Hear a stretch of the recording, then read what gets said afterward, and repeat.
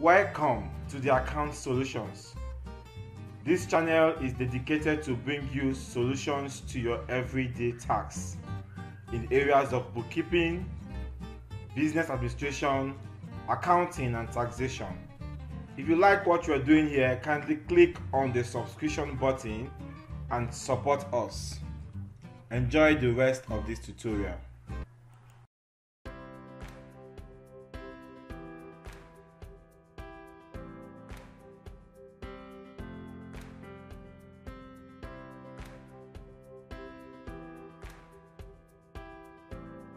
This expiring date tracker basically is a modification of the ones we've had in the past. We've tried to add some little bit of VBA codes to it to make the templates easier for users to use. So we have the first page, you will see the dashboard that shows you number of certificates that you have in the database, number below 90 days to expire, total number of certificates that expired this month or will expiring this month, the total expired certificate, and total of expiring next month. So it gives you a snapshot of your certificates or your papers that want to renew. If you are renewing vehicle papers or licenses, for a company in different departments, it gives you a snapshot, of what you need to look at for this month and next month. And you have a dashboard by your right showing you, number of certificates available, the serial number, the name, and the days remaining, active, expired, expiring soon. Just see reports based on your certificate in database. You can add more. This dashboard is put to a formula. Don't need to do anything here. So let's go to the setup, just simple setup.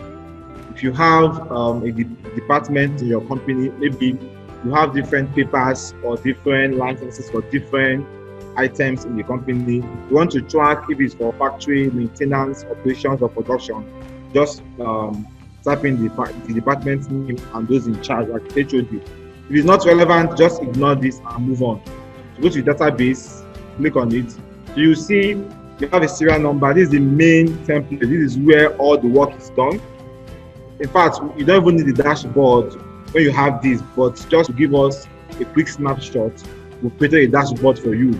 But with this database, you can just look at the serial numbers, certificate, just change the name and call it whatever you want to call it, and say, okay, medical renewal license. Okay, so that's it for factory. Renewal date, that's the last renewal date, and expiring date. Just put the dates here, and to give you days remaining and the status. Once you've done that, go back to your dashboard. You can change all this. Let's call this one vehicle papers, for example. Let's call this one trademark certificate or whatever. So we have this. Go back to your dashboard. Okay. Just you see the first one has to medical renewal license, vehicle papers, trademark certificate. Okay, so you can just change all these names here. Once you change the name, type in the date, that the last renewal date and the next expiring date, and we are done. That is what you need to do. And we have a report to call status that gives you quick snapshot, expired items, expired or expiring this week, expiring next week. We have expired or expiring this month, expiring next month, expiring next quarter, expired or expiring next quarter, this year. So you see you have different options of reports to know which ones are expiring this week, next week, this month, next month, this quarter, and this year. So once you've populated your database, just come to the table, click on the table, right click, and refresh. So you can see expired items. These are all the expired items. Expiring this week, none. Expiring next week, we have them 5 of them here, 4 of them. So let's check whether they were expired this week. Go back to your database. Let's change the expiring date for the first one to October 10th, for example. That's today. Okay. let's go back to our status and right click on any of the tables, refresh it. So you can see this next table, expired, expiring this week, has populated. So it's simple to use. So you can see that the total number of certificates that expired this month is now 5. While before it was 17 that below 90 days to expire, it's now 16. So you can see everything is changing based on, as the dates are changing, they're all changing. So a unique thing about this template is that you can actually delete all these ones that have expired and delete them, but you can't be able to delete from this particular sheet because this database is meant to be locked to avoid editing the formulas. So that is to protect the integrity of the formulas and of the tracker. So you can check other reports. Here you can see all the reports from your database. If you click on factory, you will see all the certificates that were expired from the factory department. Click on maintenance department, you will see the ones that will expire. Operations, production. All you need to do is to right click and refresh. Okay, once you update the database. Now, I want to check the number of days to expire. Those that have 2 days to expire, just click on 2 and you will see all of them. I have 1 from factory and 3 from operation. Click on 61 days to expire. I have only 1 item. Those have expired since 28 days ago. You have number of them from maintenance department, operation and production. So you can track all of those certificates. Okay, so just uncheck this funnel to clear the filter. Then finally, you go to expired. If I want to delete all the items that have expired, I have 4 buttons here. I have generate expired, reset, delete expired, and archive.